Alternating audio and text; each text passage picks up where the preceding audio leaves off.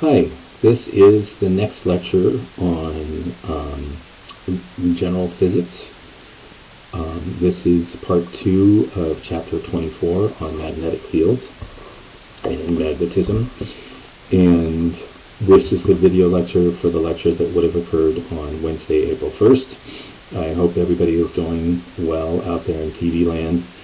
I hope that you're staying safe and that everything's going well for you.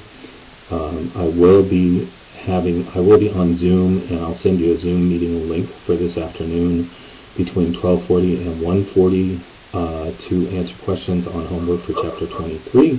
So if you need to do that, then you can just join me via Zoom. I'll just be sitting here in my office. But the next thing that we need to talk about is the force on charged particles and when charged particles are moving in the magnetic field.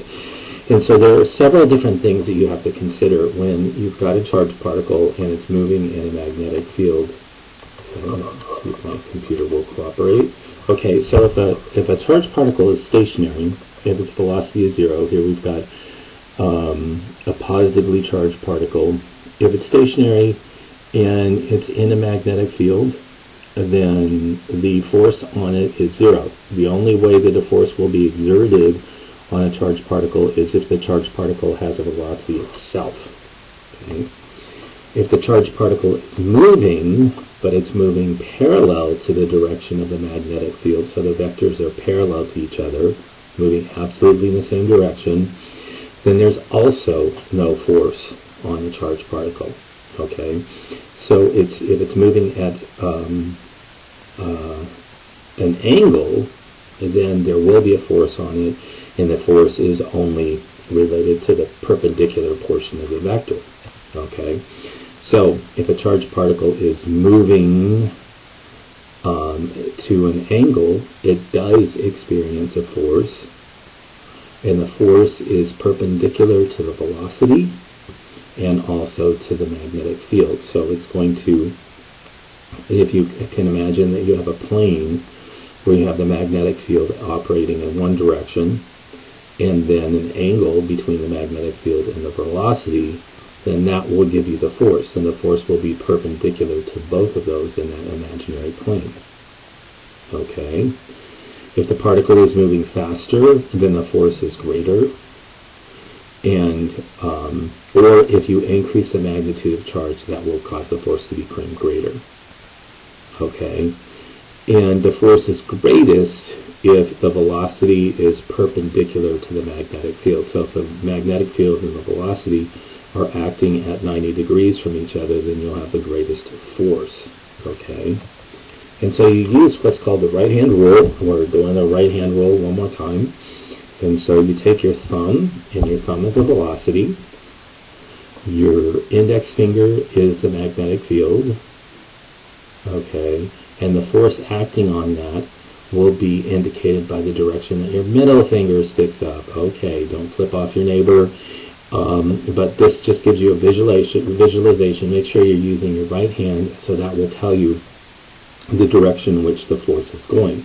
So you need to make sure your thumb is the velocity, your index finger is the magnetic field direction, and then the force will be sticking the same direction as your middle finger. Okay, so if you flip them around, then your middle finger is going to go down, but if the way the figures are oriented here, then the figure goes up. Okay. So this is the right-hand rule for a force on a charged particle moving in a magnetic field. And so the magnitude of the force is equal to the charge times the velocity times the magnetic field in Tesla times sine of the angle. That's the angle between the velocity and the magnetic field. Okay, and then for direction you use the right-hand rule. Okay, so that's for a charged particle moving in a magnetic field. So now let's look at the right-hand rule for something else. Okay, so here,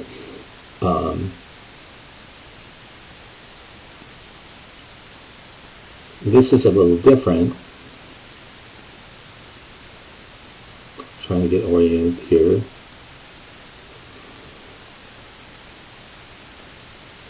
So here you have your magnetic field and your velocity. So your velocity is your thumb, your magnetic field is your index finger, and now with a positively charged particle, then that force is going to act down. Okay, so you just use the right hand rule, look at the direction that your middle finger is pointing, and that's pointing down. Now, if it's an opposite charge, a negative charge, then you need to reflect that, and the force is going to go in the opposite direction. It's going to be opposite of that predicted by the right-hand rule. Okay, so the magnitude of the force is given by our force equation. Okay, so that's not a vector quantity. You have to use the right-hand rule in order to specify the vector. Okay, so let's look at our example. So we have the sun, and it emits a stream of charged particles that move towards the Earth at very high speeds. Okay, and let's say we have a proton that's moving towards the equator of the Earth at a speed of 500 kilometers per second.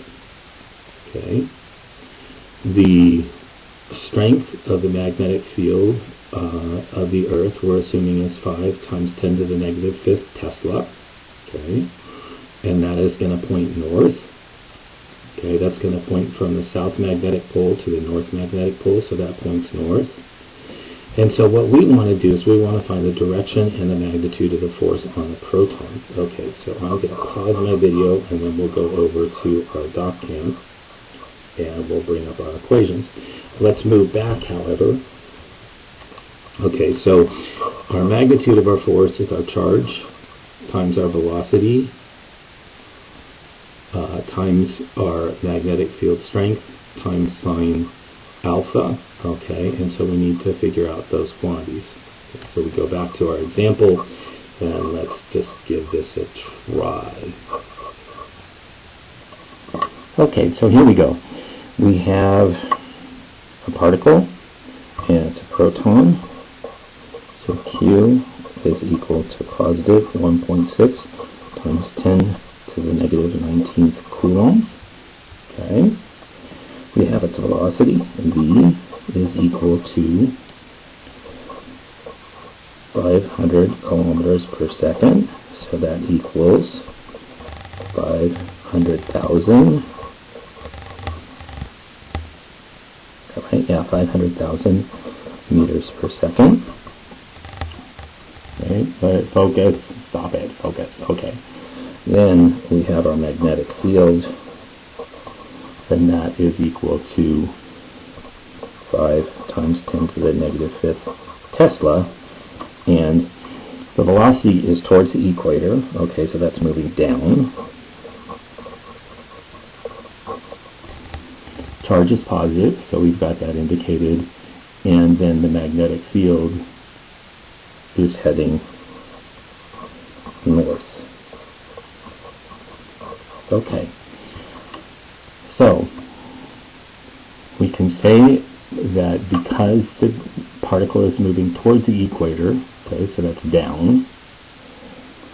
Particle is my thumb, so that's moving towards the equator, so that's down. Magnetic field is moving north. Okay, so if we're going down and north, then the resultant force is going to be my middle finger, and that is going to be going along the equator. So if we get oriented, let's draw it over here. Here's the surface of the Earth. Okay, kind of curved. Velocity is down. Magnetic field is going north.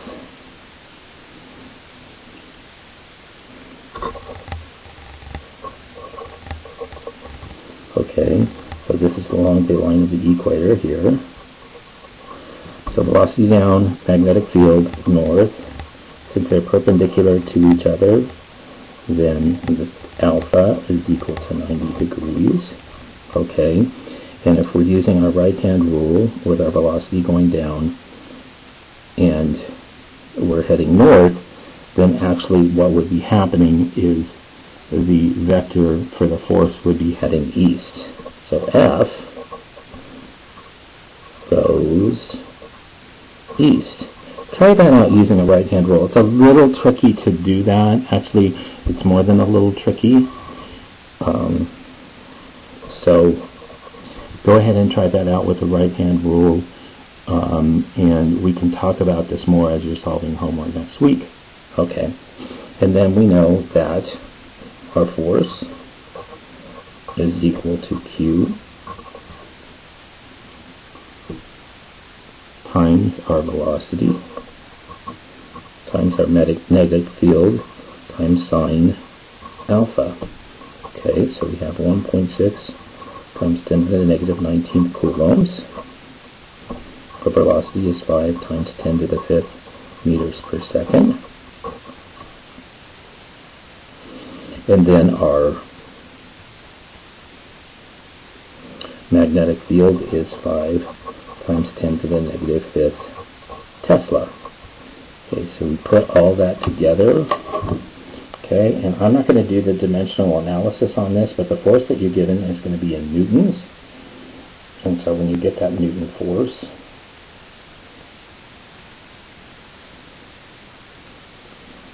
so here's my calculator. I don't know if you can see that very well. We'll go ahead and try to do the calculation directly. There's a lot of glare. Come on, flip up, flip. Okay, so we get 1.6 times 10 to the negative 19th.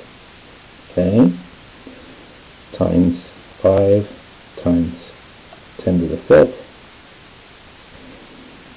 times 5 times 10 to the negative 5th, and that gives me 4 times 10 to the negative 18th newtons, and it's going to be going east. Okay, 4 times 10 to the, yeah, you can kind of see it there. I'm getting oriented with my document camera here. Okay. Okay, so 4 times 10 to the negative 18th newtons. Okay. So then we will go back to, see what we got. Where's my notes? Okay, so we know that the direction was east, and the magnitude of the force on the proton was 4 times 10 to the negative 18th newtons.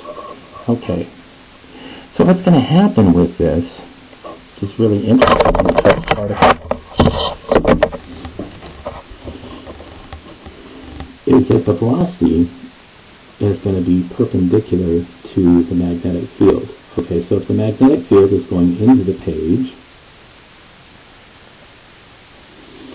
and the velocity is perpendicular, then that's going to create a scenario where a particle, assuming that it has a force on it that works inward, the particle is going to spiral. Okay, and the radius of that spiral is given as the mass of the particle times the velocity divided by the charge, absolute value of the charge, and the strength of the magnetic field. Okay, so it's always going to move into a circle around that magnetic field, and it may have another velocity component, but the particles will move in circles, okay, around the magnetic field. Okay. Like I said before, if the particle starts out moving parallel to the magnetic field, so it's absolutely parallel, it feels no net force. But the general case is where the velocity is neither parallel or perpendicular to the field. So what you're going to see is a circular motion due to the perpendicular component of velocity, and then a constant velocity which is parallel to the field. So you're going to have to break down the velocity into two components.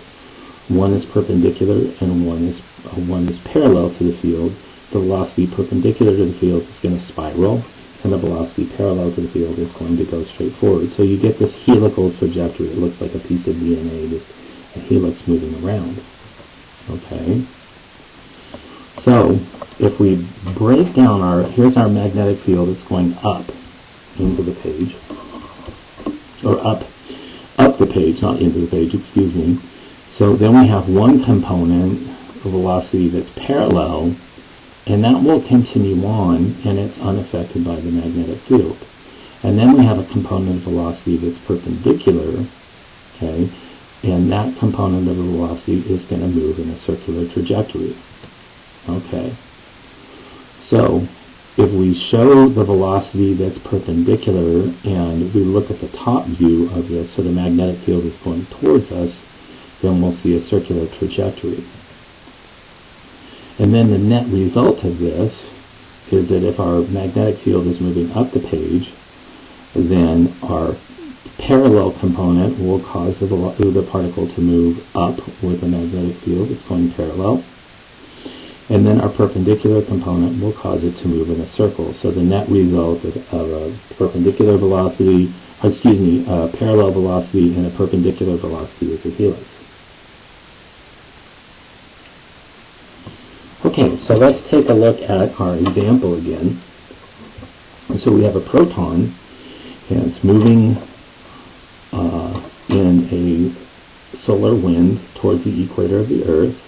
Okay, and Earth's field is 5 times 10 to the negative 5th Tesla. The speed again is 500 kilometers per second. And now we know that the proton is going to move in a circle around the Earth's field lines. Okay, since it's acting perpendicular, it doesn't have a parallel component, it's not going to move in a spiral, it will move in a circle. Okay, so what we want to know is how long does it take the proton to complete one orbit of that circle. It's not orbiting the Earth, okay, don't get me wrong on that. It's actually orbiting the circle. Okay, and so we need to find out what the radius of the circle is, first of all, and then based on the speed of the proton, then that will tell us how long it will take it to move of one complete orbit, or to take one complete circumference of the circle. Okay, so let's switch over to our document camera really quick, and we'll do that example. Okay, here's the document camera again, and the arm. There we go. Okay. So we know the force of this. Okay, I'm going to switch back to the governing equation first. Go page up. Okay, so our governing equation is our radius of our circle, is the mass of our proton times the velocity divided by the absolute value of the charge divided by the magnetic field. Okay, so go back to DocCam, and there's our equation down at the bottom. Okay, right here. Okay, so we can go ahead and plug in numbers there, and that will give us the radius of the circle. Okay. Mass of a proton, help me out, is 1.67 times 10 to the negative, was it 27th kilograms. Okay. The velocity is 5 times 10 to the 5th meters per second. Okay. And our charge is 1.6 times 10 to the negative 19th coulombs. And our magnetic field is 5 times 10 to the negative 5th Tesla. Okay. So that's going to give us our radius. So we go ahead and calculate that. Okay, please do these calculations with me. Okay, here we go. So we got 1.67 times 10 to the negative 27th kilograms times 5 times 10 to the 5th meters per second. Okay, divided by 1.6 divided by 19th negative 10 to the, okay, coulombs, divided by 5, divided by 10 to the negative 5th Tesla, and that gives us a radius of 104.4 meters. Okay, so we're not done yet. This is the interesting, weird thing about physics problems, is they always try to get you to go one step further. So we know the velocity, and we know the radius of the circle. So one orbit is going to be one circumference of the circle. So an orbit is going to equal pi times the diameter of the circle. Okay, that's just one circle around. Okay, or 2 pi times the radius of the circle. So we can plug in numbers there. 2 times pi times 104.4 meters. Okay, so the orbit itself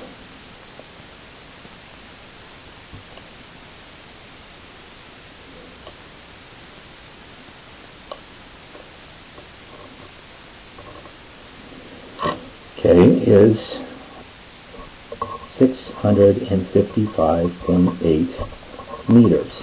Okay, so that's our orbit. So we know that velocity here, just move this down and go to a different page so I can do this in sequence. Okay. So our velocity is just the change in position over change in time. So we know our change in position, delta x, is just the orbit of that circle. So that's 655.8 meters. Okay, we know our velocity, v, is equal to 5 times 10 to the 5th meters per second. Okay, or 500 kilometers per second. So what we need to solve for is delta t. So if we do that, then delta t is equal to delta x divided by velocity, and we plug in numbers, so that is 655.8 meters divided by 5 times 10 to the negative 5th meters per second, and that's going to give us meters canceled, and that will give us seconds. Okay, and when we do that, so we have 655.8 divided by 5 divided by 10 to the 5th. And that gives us, not very long at all, 1.3 milliseconds. Okay, so it moves along very, very quickly. The moral of the story is it moves very quickly. Particle is spinning, and in order to achieve the circumference of the circle once, then it just takes 1.3 milliseconds. And the circular pattern is the principle behind a mass spectrometer. The mass spectrometer can actually identify the mass of a particle by charging the particle first and then putting it through a magnetic field and then finding what its circular radius is. Okay, so the output looks something like this. Obviously something like hydrogen is going to have a very low mass. Something like propane way up here is going to have a very, very high mass. And so what you do is you ionize these particles. Okay, so they're ionized and they're accelerated to a certain velocity. And then whatever radius they achieve, you know the velocity, you know the charge, and then the radius is going to be associated directly with the mass. So the detector down here is set at a specific radius, and it only lets particles of a specific mass go through. The magnetic field itself goes out of the page, okay, so you can use the right-hand rule and you can show that it's going to bend the particles in this direction, and whatever the radius is, then that you can use that to back calculate the mass of the ion, okay. But you need to know the ion's charge, you need to know its velocity, and then you use radius to calculate mass. Okay. Magnetic fields can actually exert forces on currents as well.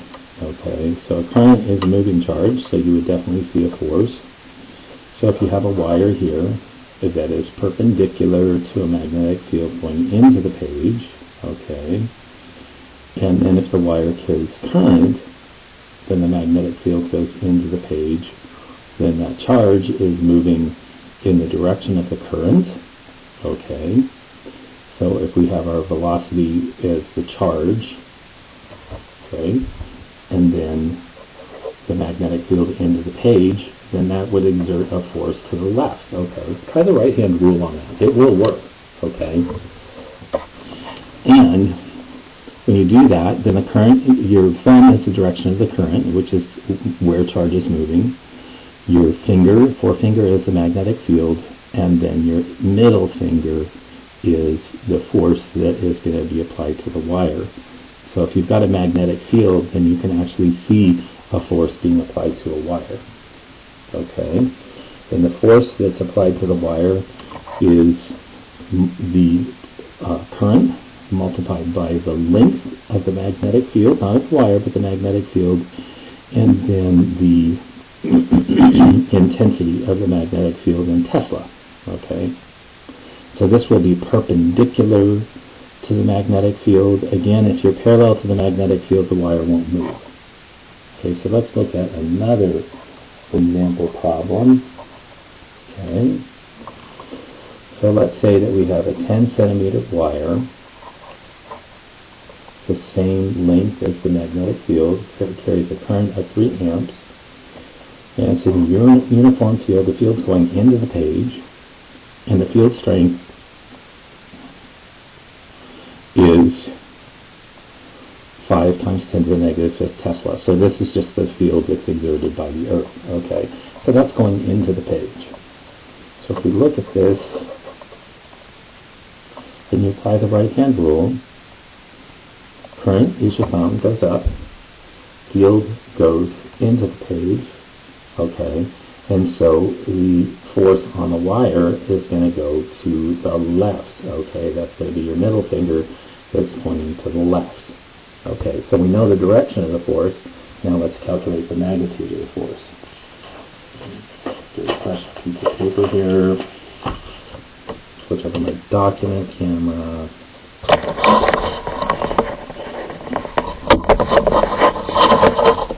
Okay. So here we go. So our current is 3 amps.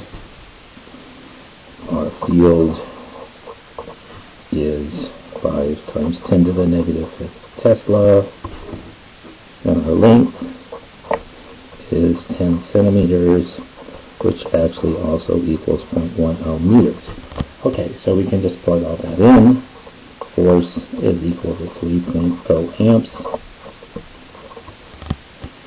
times our length, 0.10 meters. Okay, and then our magnetic field strength, 5 times 10 to the negative 5th Tesla, and that will give us the magnitude of the force. And that's out of focus. Always scares that. Tries to focus on this wire. Yeah, let's see if that will work.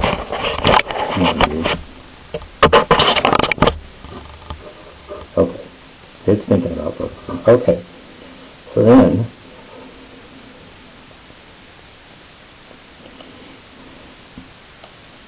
come on. So we take 3 amps times 0.1 meters times 5 times 10 to the negative 5th Tesla, and that gives me 1.5 times 10 to the negative 5th newtons. So not much. So that's my force. Okay, the force on that wire is not going to be enough really to move it. It's a thin wire, so you may see some movement. But if we can increase the magnetic field, this is a very, very weak magnetic field at this point. If we can increase the magnetic field, then we can get that wire to move. Okay, so let's go back to our notes here.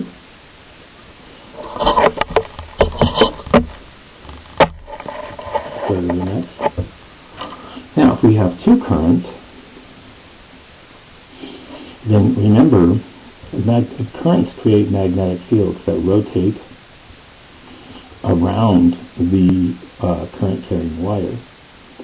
Okay, so if we have I2, a current that's going in one direction, it's going to the right, then I2 is going to create a current, or a magnetic field, B2, use the right-hand rule, and the current on the top is going to go out of the page, and on the bottom is going to go into the page.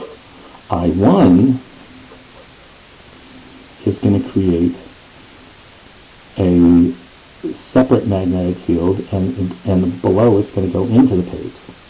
Okay, so we have these magnetic fields, and we have perpendicular wires to the magnetic fields. So we're going to have two forces. There's actually going to be an attractive force on each wire, and that attractive force then will cause these wires to tend to move together. Okay. If we have currents in the opposite direction, then the forces repel. Okay. And so the force on two parallel wires is just our permeability constant. That is Tesla meter per amp. Okay. Times the length of the wire. Okay. The lengths of the wire are going to be the same. Times the currents.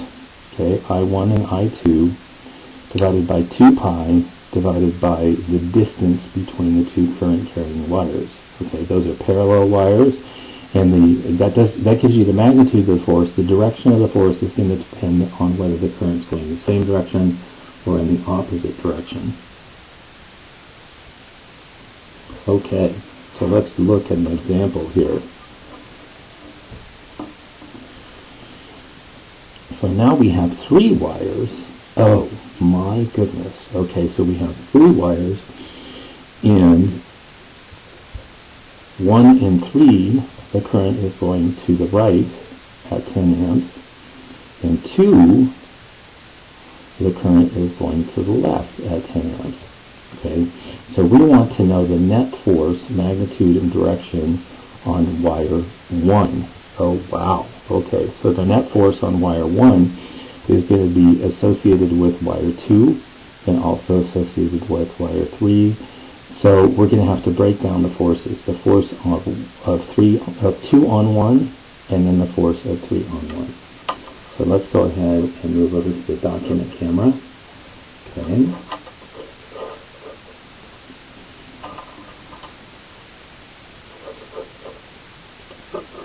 Okay, so I think what I'll do is I'll go ahead and do this example, and then I will conclude the lecture for this Wednesday. I've given you a lot of material, a lot of different examples, so we will finish up chapter 24 on Friday, and then I will assign you some new homework on Friday for the following week. Okay, so what we'll do, I'll go ahead and finish this problem. So we have wire number 1, that's 10 amps. Wire number 2 is 2 centimeters away. It's also 10 amps going in the opposite direction, so that's going to be cause a force up on wire 1. And then wire 3 is going in the same direction as wire 1. That's going to cause a force down. And what we want to know is what's the net force. So since these forces are acting in the opposite direction, then we can just subtract them from each other. Okay, so we go to the doc cam. Okay, so we have wire 1, wire 2, and wire 3. Okay, they're roughly parallel. So I can get this to focus. Okay, and then this is 10 amps going in this direction. This is 10 amps going in this direction. This is 10 amps going in this direction. And each wire is 2 centimeters apart. Okay, so we have wires that are 2 centimeters apart. Then, oh my goodness, focus on me, please. Okay, there we go. Takes a while. So we know that the force is equal to the permeability constant times the first current times the second current divided by, I'm going to go back and check the equation really quick. Okay, sure I'm getting it right.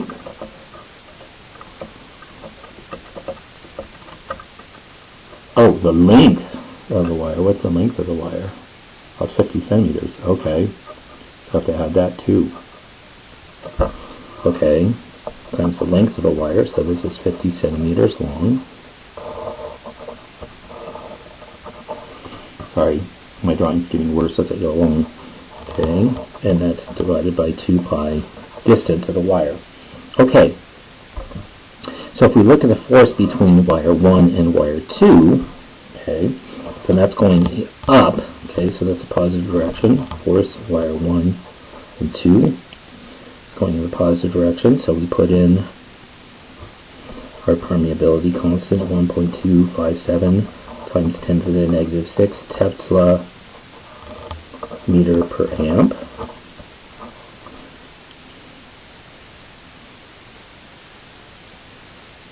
Okay, and then I1